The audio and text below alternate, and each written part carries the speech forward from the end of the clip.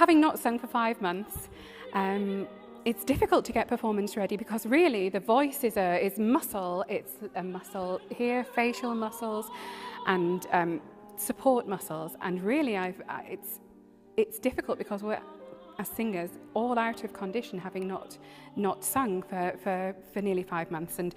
And coming here today was really lovely because it gave me something to work towards alongside Kathy as well.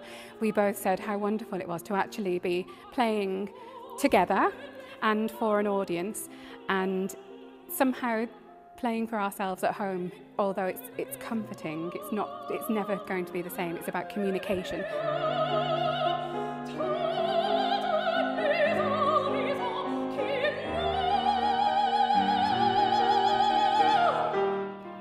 This is my first time at Hatfield House, and I wasn't really prepared for how beautiful and ornate the room would be, and every inch is covered in decoration. And then we have the wonderful portrait of Queen Elizabeth behind us. She's rather imposing, listening to all of our musical offerings, and I'm not quite sure that I've been anywhere quite like it. It's a fantastic venue, and it's wonderful that the Chamber Music Festival has this at their disposal.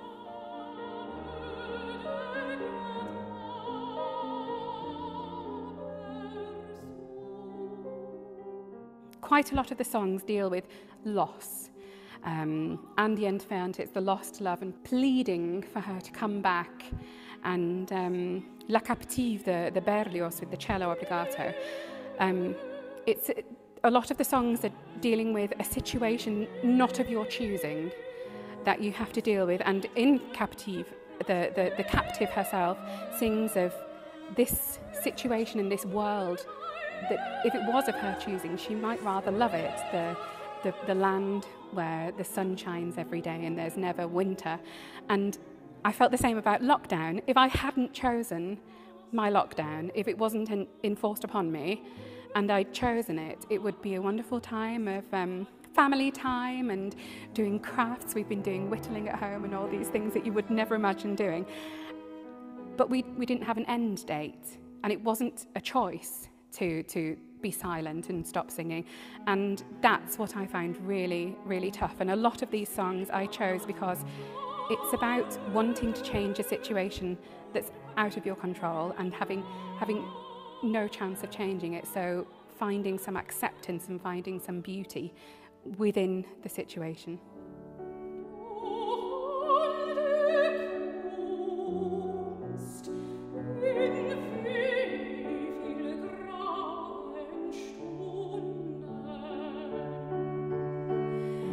In choosing songs for this programme, it was obvious that the first and opening song was always going to be An die Musik by Schubert, because that's the song that I was drawn to when lockdown first started and I was left with no colleagues to play music with. I was sat at home with the children and I got out my Schubert songbook and I leafed through and I thought, what could bring me comfort? And I chanced upon An die Musik, and it was just perfect. Art, in how many grey and depressing hours have you brought me consolation and made the world a better place?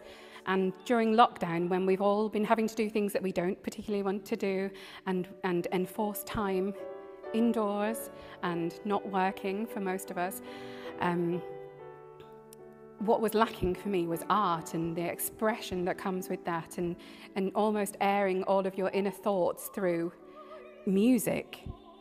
I suddenly wasn't able to do that, and from being the age of probably about 6 or 7 years old, I've sung my whole life, and then suddenly this was the biggest gap in making music that I'd had, and it was this song that encouraged me to start singing again at home.